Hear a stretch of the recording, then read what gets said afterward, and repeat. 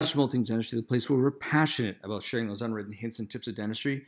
Let's talk about ultrasonics, whether you dry trough or you wet trough. If you have no idea what I'm talking about, wet dry, stick around. We're gonna go through the access real quick, and if you're new to dentistry, new to here, you'll see my style of doing these things. It's kind of just laid back. Let's talk about the important points that I think are really that I find have served me well over the years. So we're going to do some troughing between these two, the buccal canal, the buccal orifice, and the palatal orifice, to access into the orifices. But first of all, we've got to get into the tooth. Now, what do we use? Well, this is a Maxtree premolar, and I'm using a long shank. See the long shank burr. We use it to keep the head of the handpiece out of the way, so you can see what you're doing. We're using a number 2 round burr. This is in a training bay, so it's an older burr. And one of the most important traits on this burr is from this tip to approximately here is 6 millimeters. Now, Deutsche Musikant many years ago had measured that premolars from the buccal cusp tip, let's get it right, Ash, buccal cusp tip to the height of the pulp chamber, roof of the pulp chamber is roughly 7 millimeters. So that's a quantitative measurement that I can use, and you can see here, this is a premolar, 2 canals, and one of the things, I didn't take an x-ray of it, I apologize, but see this restoration here? That tells me it's an older patient, potentially, maybe some abfraction lesions, let's stick with abfraction. That pulp chamber is going to be reduced. So we're going to use our ultrasonics to get into them. Normally, I would use a Muntz burr, I'll be honest. I find that having ultrasonics is kind of a pain in the neck. It's another box I have laying around, but it has saved me, and I do a lot of endo. It's pretty much all I do now. So I do have a unit sitting around. But let's get back to this access. So we're using a number 2 round burr. We're extending along a path parallel between the buccal cusp tip and the palatal cusp tip.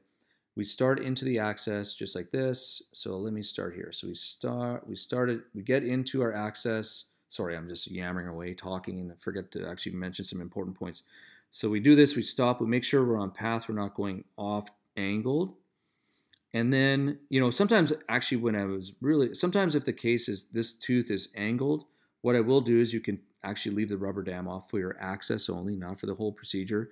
If it's off angled, and I'll actually follow the height of not the height of contour, the concave, kind of that, where the cusp tip, the concave part of the buccal, and even the palate, I'll follow that and keep my burr, the long axis of the burr aligned with that. So I didn't explain that very well, but hopefully I did. Anyways, it's if you've got your accesses off. So then what we're going to do is we're going to continue accessing into the tooth using that long shank burr. The beauty of the long shank burr, it keeps the head of the handpiece out of the way. I used to think, why would you use a long shank burr? It will drive you into the furcation quicker. Arguably it will, but if you use it in a brushing manner, it allows you to keep the head of the handpiece out of the way so you can see what the heck you're doing. Thank you so much for making it to this point in the video. I'm super grateful you're here. I just want to talk about a course I created about a year ago. We've had several thousand students go through, and we have a private Facebook group associated with it. But the beauty of this course, and what I think about, is it brings students like yourselves together to ask questions and not be alone. Here's this is a video we're just tackling a molar. And we did some troughing, we did a bunch of other stuff, and we'll talk about those things because I know what it's like to be stuck in the middle of a root canal and not knowing what to do. And that is the idea of this course, is an affordable course where you can go through the videos, learn some basic techniques. It's not a lot of theory, it's really practical, and it's going to tell you the basics on how to get down a canal, if you're blocked out ledge, all these things that I know you've experienced because I've freaking experienced them myself. And I wanted to share this with others. So people, and it's literally all the stuff I have on YouTube put together in a modular structure to walk you through it. And probably the most fun of the whole thing for myself is our private Facebook group, which is a really safe place where we can all post our questions. These are just some cases that have been posted, but honestly, even this video alone was created. There was a question asked by Alan, who's an awesome guy, and he talks about, his question was, do you do wet or dry troughing? I'm like, you know what, that's a great, I'm going to post a video in here, but I'm also going to take the opportunity to post that information for you. Anyways, check us out at allthingsendo.ca, and I hope to see you there. So I'm watching from the side. You can't see it, but I'm actually watching where that lines up to the buccal cusp tip. Because once it's even Steven with the buccal cusp tip, I'll stop. I'll take an explorer. I'll try to poke to see if I can perforate into the roof of the pulp chamber. Now, don't use this end. This is our training base, so this is the first thing I grabbed. This is the wrong explorer to be doing this. And the reason why is because it just flexes too much. I mean, it probably works, let's be honest. But on the proper one is a DG16, which has, it's a straight, and then you can put, and it's sharp, this is dull, and you can put a significant amount of force into breaking into an orifice or through the pulp chamber. And trust me, it's a huge stress relief. It's kind of like an internal scream of joy when you pop in just like that. So there is into our pulp chamber. That's an internal like, yes!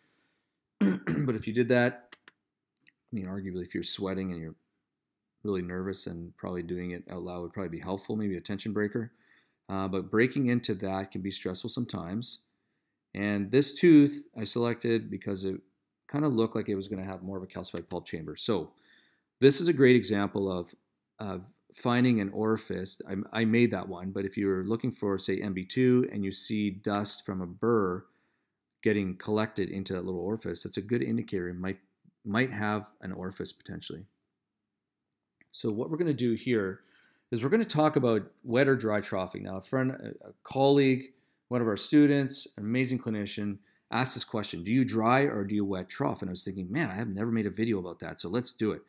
So before we get started with the dry troughing, one of the most important things you need to kind of think about is the tip, style of the tip. The benefit of ultrasonics is that there's no head of the handpiece in the way, so you can get really conservative micro movements, dentin removal, and you can see what the heck you're doing. The problem is it's very slow, creates a lot of heat. And if you have a rounded, so the beauty of what I use for troughing is a rounded tip. It can be this one, not normally. So I'm doing dry troughing. So I'm just doing little brushing. Normally you'd have your dental assistant blowing air into the access to kind of cool the tooth a little bit. I don't think it does much, but it may cool a bit. But actually what it does is it blows all this dentin out of the way so you can see what the heck you're doing. There is another specific tip that you can add to your air water syringe that you can add then an acid etch. You can add a little acid etch tip to it. The name just escapes me right now what the name of that tip is. It's a couple $100, but if you're doing this a lot, you can add to your water syringe and your dental assistant can blow air really precisely into there. So there's our pulp chamber. The dry is pretty much what most people will use, dry troughing, to look for orifices. They'll have, like I said, their dental assistant blow air into across or into the access just to remove all that dentin debris, and then you're good. That's the typical thing. But maybe you're asking, like, when would you use wet troughing? Well, quite frankly, I have no idea. But I'll be honest. But I know that one of our YouTube superstars, Ali Nassay, uses his Brasseler ultrasonic unit right after he drops into any type of tooth, just to cleanse and get rid of pulp tissue and clean out clean up the pulp tissue, pulp horns, whatever, the pulp chamber. That's what I'm trying to say. I feel like I'm doing Jeopardy here. Wheel of Fortune. So, so you can use that to cleanse it out.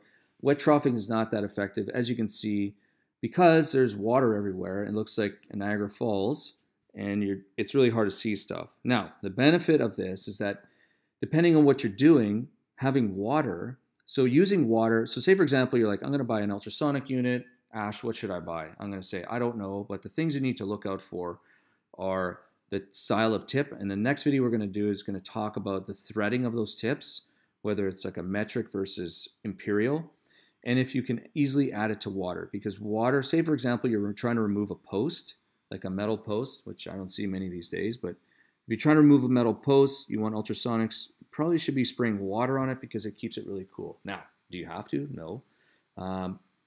But these things generate a lot of heat. These tips generate a lot of heat because they're cycling at up to 30,000 cycles per minute. And the piezo, not the magnet restrictive like a Cavitron. This is piezo, so totally different pattern. I'm not going to get into the mechanics of that because I'm far from an expert on that. So what I'm going to do here, and honestly, I was talking with a colleague, so it was just kind of on, I was kind of on like autopilot. So what I'm doing here is I wanted to show you no water, water in the chamber, and what it kind of does. So it's kind of like a mix between the two. Now we're going up to 6 times or 10 times. I think it's 6 times magnification. And see, this is the benefit of using ultrasonics. It's very conservative. It's great for very tiny micro movements. I've used it in a number of cases. It saved me. But you can see what the heck you're doing. There's no handpiece. Much more conservative. And what I'm doing here is I'm using that to trough out the dentin overlying the palatal canal. Now the benefit of using a rounded tip, I can't stress that enough, when you're troughing is that it doesn't make scratch marks in literally troughs that tend to look like isthmus or something where another canal will be. So if you're troughing along dentin, like the apical portion of the tip, I'd highly recommend using a rounded tip. Now the things you need to think about when you're purchasing as well, not only is a water source, what type of threading is it, but also your ultrasonic tips. If you want to use water, trust me, I've done this. I bought the tips and they didn't have the water port. And I was like, oh, why is there not water coming through? Well, there's no port, it's not ported, there's no channel. So we're going to go in the next video. I'm going to talk about all of these little details. I'm going to use the Eighteeth ultrasonic that they sent me a few years ago. I've used it frequently. I like it. Actually, I love it. I owe them not so much a review, but I'm actually going to use it just to kind of show you what you got to look for in an ultrasonic unit. So anyways, this is pulp tissue. Pulpal tissue there. This is the buccal canal. This is the palatal canal. I'm going to stop the treatment at this point, but put in the comments below if you really want to see finishing it. We can go through the whole stages of cleaning and shaping this tooth the way I do it, and then using bioceramics. All right, thanks so much for joining me. I'm super grateful you've been here, and check us out probably in the next few weeks. I'm gonna publish this next video talking about the different types of actual tips types, and you can see right here. Look at the thread difference. It's almost like metric versus imperial, and this has really monkeyed me up. You'll see a mistake that I've made just based on these, and then we'll kind of go over the example that I have, which is Eighteeth system. They sent it to me. I checked it out. It's a great system. It's portable, but it's not so much a review. It's just kind of going over kind of the important things that you need to look out for when you're purchasing an ultrasonic unit. Anyways, until then, don't forget to like and subscribe. Send it to your friends. I really appreciate it. We'll talk to you soon. Cheers.